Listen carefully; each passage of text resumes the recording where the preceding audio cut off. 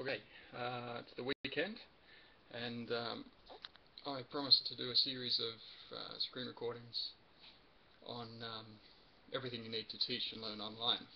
And the previous one to this was talking about independence and kind of explaining the perspective that these recordings come from, in that I'm looking for tools that everyone and anyone can easily and freely access quickly, set them up and start running with either teaching or learning, research, etc. And so after independence, I'm thinking, after the statement of independence, I'm thinking what would be the first thing? It's kind of hard to think in sequence of these sort of things. What should come first and second and all that sort of stuff. So it really is in no particular order. But I find after the 6 or 7 years talking about this sort of stuff, it always comes back to the blog. And a blog is, it's pretty much like an online log book, where originally researchers were using it to, when they'd find something interesting on the internet, they'd copy the link, bring it back to their blog, paste the link, and then leave a note about what it was like for them and how they think they'd use it and stuff like that. So obviously that has connections with learning. And other researchers were noticing each other's blogs, subscribing to the blogs and following what they'd find. And as we know, the internet's come a long way since that, and we've got other tools like Delicious that make that very quick and easy to do. And then blogs have kind of gone on to become everything from a teenage journal or diary right through to, I use it for my own professional development or notes and research and things like that, but also for the primary location for an online course that I might be teaching. And a lot of people do this. Conferences do it too. They have a conference website, and the landing page is pretty much the blog, which is the latest information about what's happening. And for those of you who are in institutions and are probably using learning management systems like Moodle, it's very much the same. Moodle lays itself out in topics or weeks, and they sequence right down the center page. And a blog does the same thing. It sequences themselves in order of the most recent post at the top. And of course, you can just set it up to be static. You can put 7 posts in there and never touch it again, and in that way it would be just like Moodle. There's a lot you can do with a blog. So let's just have a look at the screen, see how this turns out. So we're looking at blogger.com, and what you do is, if you have a Google account already, Blogger's owned by Google, but if you have a Google account already, you just sign in here. But if you don't have a Google account, you click that big orange button, and that's create a blog. And the screen that will come up is a prompt you for a Google account, and you just put in your usual stuff for a form. But you can see here that's 1, 2, and 3 steps. Excuse Eve's having a little bit of a cry. She might even kick off soon. That'll be the end of this recording. So step 1 is create an account, which is the screen we're on. Step 2, it says name your blog, which is very simple. You just put in a URL, which is the http:// the name of your blog .blogspot.com it would be. Choose a template, and there's thousands of templates you can choose from. They give you a limit of, I don't know, about 9 templates to choose from, just standard ones, but you can change your template, and that's your look and feel, the design of your blog, colours and things like that. Okay, so once you've signed up an account and you've created a blog, the control space of it all is this dashboard. And I've got a ridiculous number of blogs. Oh, not too bad, I suppose, 15 blogs. But some of them are shared blogs with projects and stuff like that. And they list all down here.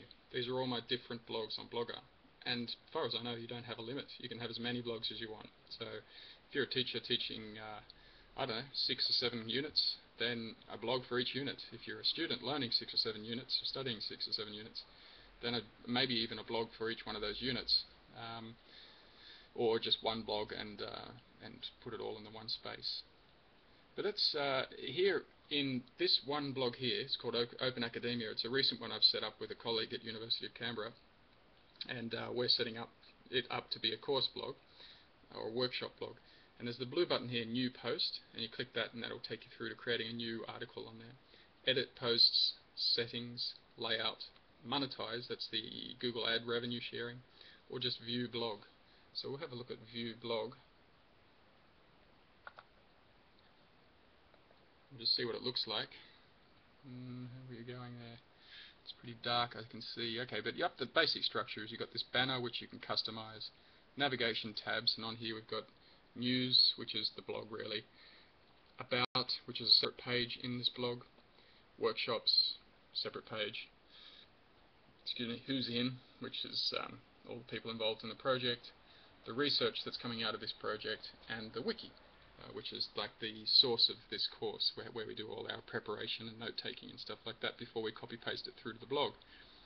And then down the side here we've got just a few of the types of, they're called widgets that Blogger give you, little tools that you can add to your blog, and this is a quick little survey tool, and the archive of the blog, and the copyright notice. Very easy to set those up. And through here is, like I said, the sequence of the blog for the oldest post first. If we have a look at the pages, I click that tab about, and it's basically gone to a separate page inside Blogger. It's a relatively new feature of Blogger where you can set up static pages, and so in this way a blogger can become very much like just your average normal website, and you may or may not choose to use the blog feature, which is the regularly updating information and stuff like that. Okay, but let's have a look at the settings behind a blog. The same blog, I'm going in from the dashboard to the settings of this blog.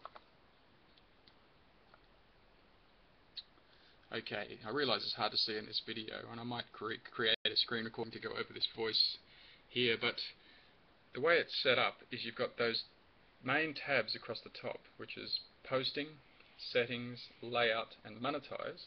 And then under there is subtabs. There's basic, publishing, formatting, and each one of those subtabs have a range of things that you fill out.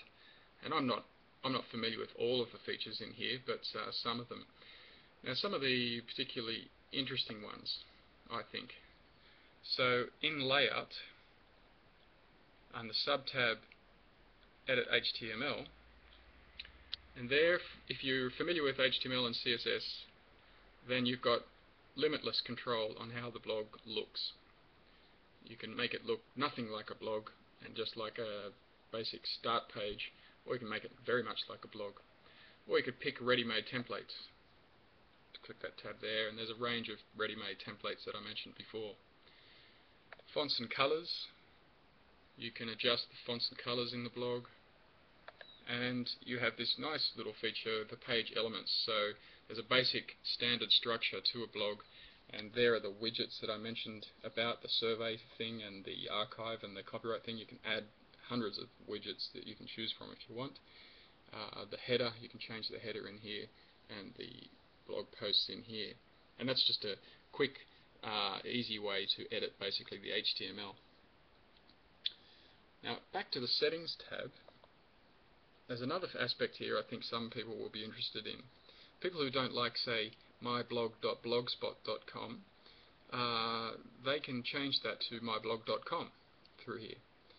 So we've just clicked the sub-tab Publishing, and there is the URL currently for the blog. This was open-academia.blogspot.com, and you can change that.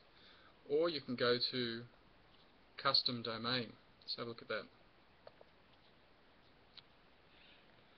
Right, so here we are at Custom Domain, and quite simply you just put mysite.com, net or org, check availability, and pay Google for it. Now you do this for any domain. This is called buying a domain. So yourdomain.com, and you'd buy it, and Google's quite competitive. It's $10 a year. But with that you get the Google Apps features as well, which is a fair few email accounts and other features. Okay, so that's how you can change your blog, which is for free at .blogspot.com, or for $10 a year, it could be just, mycourse.com. And there's all sorts of other things here. If we're looking at the sub-tab email and mobile, then we can set up a email account for you to send to, and it will automatically post on the blog. And you can also send video from your mobile and things like that. You can share different authors in here. That's currently shared between James Neal and myself, so many different people can post to and be admins to the blog. That's it.